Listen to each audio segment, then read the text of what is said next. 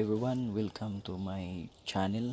So today we will discuss on how to find the equation of a circle. So based on the given example, find the equation of a circle whose center is at 4 and negative 2 and passes through the point quantity of 7 and 1. Okay, first we need to identify the given. Ano ba yung given natin? First, identify natin yung center.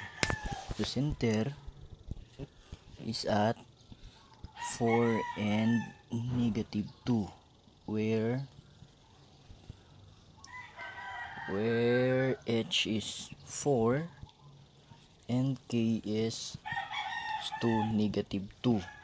And how about this point 1, that is 7 and 1, where 7 or x is equal 7 and y equals 1.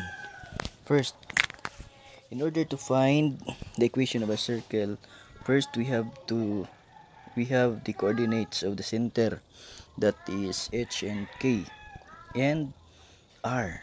So in this case, in this given example, first we need to solve for the value of r. But how to find the value of r? Wala naman dyan given ng r.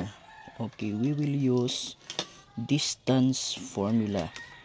So what is the distance formula in finding the r, or the radius?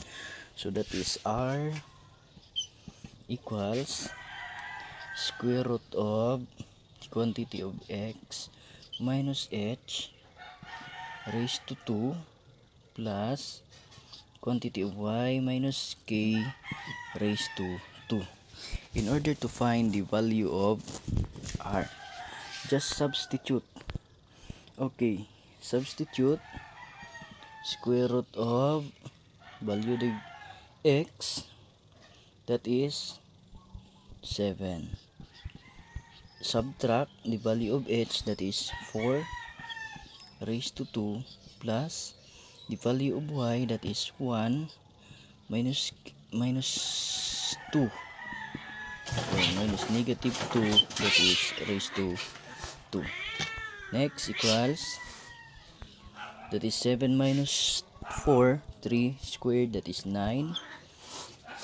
Ito, plus negative times negative positive, so that is 9 plus 9. So that is square root of 18.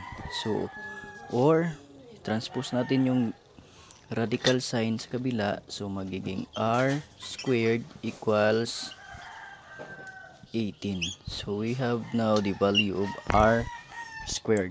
Then we will use the standard equation of a circle. So ano ba yung standard equation ng circle? So that is x minus h squared plus y minus k squared equals r squared. Then substitute, so x minus the value of h, that is 4 raised to 2, plus y, negative times negative, that is positive 2 squared equals r squared, that is the value of 18. So 18. Next, so that is your ito na yung standard equation of circle, but you need to transform that into general form, or general equation of a circle. So we simplify, that is x squared minus 8x plus 16 plus ito y squared plus 4y plus 4 equals 18.